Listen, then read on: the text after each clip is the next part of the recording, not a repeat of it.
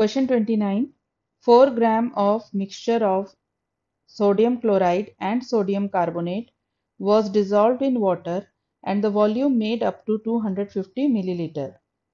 25 milliliter of this solution required 50 milliliter of N by 10 HCl for complete neutralization.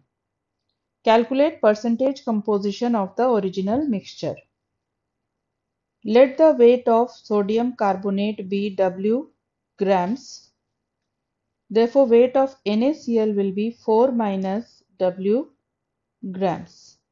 Now, out of NaCl and Na2CO3, only Na2CO3 will react with HCl. The reaction will be Na2CO3 plus HCl forming NaCl plus H2O plus CO2. Now, equivalent weight of sodium carbonate is molecular weight of sodium carbonate, that is 106, divided by valency factor of sodium carbonate, that is 2, and this is equal to 53. Now, equivalence of sodium carbonate in 250 milliliter of solution is equal to W by 53 equivalents.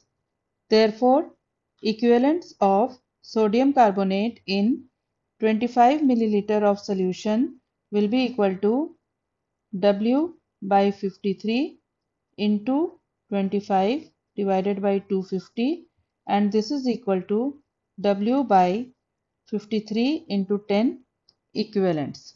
Now, equivalence of sodium carbonate in 25 milliliter of solution will be equal to equivalence of HCl. Therefore, we can write W by 53 into 10 is equal to equivalence of HCl. Now, equivalence of HCl will be equal to normality of HCl, that is 1 by 10, into volume of HCl in liters, that is 50 divided by 1000 liters. Solving this, the value for W is equal to 2.65 grams. Therefore, percentage of sodium carbonate is equal to weight of sodium carbonate, that is 2.65 gram, divided by total weight of the mixture of sodium chloride and sodium carbonate, that is 4 gram, into 100, and this is equal to 66.25%.